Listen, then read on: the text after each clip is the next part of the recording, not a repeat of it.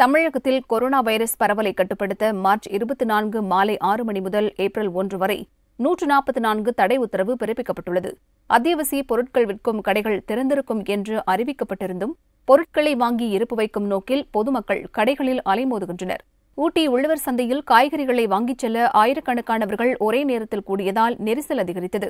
கூட்டத்தை கட்டுப்படுத்த முடியாமல் திணறிய வியாபாரிகள் தடுப்புகளை ஏற்படுத்தி மக்களை கட்டுப்படுத்தினர்.